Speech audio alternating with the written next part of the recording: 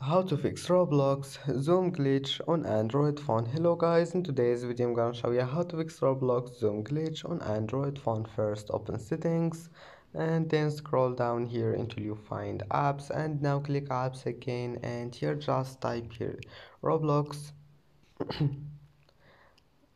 and then click on it. Now all you need to do here is just click storage and then click clear cache, and now click for stop, and then just click permissions, and here all you need to do just click storage and check it here, make it allow, and then just go back and go to battery and enable performance mode, and that's it. Now just go back and try again and your problem will be fixed. And that's it for today's video. Don't forget like and subscribe, and see you in the next video.